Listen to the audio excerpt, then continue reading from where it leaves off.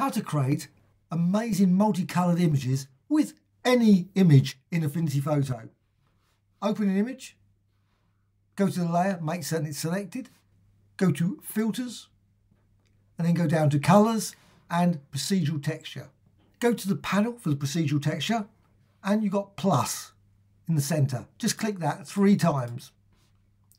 Then just go to the equations and fill that with R, the next one G, and the next one B. So that puts it back to as before. And you can see you've got red and green and blue channels. These are the channels. You can also modify this one. You can put OSC and then sin bracket around that R. And then you've got a nice colour effect already. Then OSC sin around the G.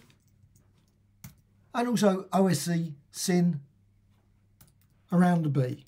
Well, you can modify that even more, but you need some custom inputs. So just go down here to the R and click that 3 times. And add A, B and C and set the values aside, maybe for 10 and 7. You can vary it, you don't have to use these ones. And maybe 12. So once you've done that, then go up here, again back to the R, and instead of R, you can now put R times A. And straight away you get this really extreme colour. And then go to G and put times B, and then B times C. So once you've done that, you can now see you've got this extreme colour effect. You can modify the parameters here, but you can also save the preset. So just go up here, create preset, and I'm just going to call it Colour 1, and I'm going to save it to Channel Adjustments, and click Create. You can now use it with any other image as well. So I'm just going to go to another image. I've got this image. Just undo, simply go to Filters, and again down to Colours and Procedural Texture.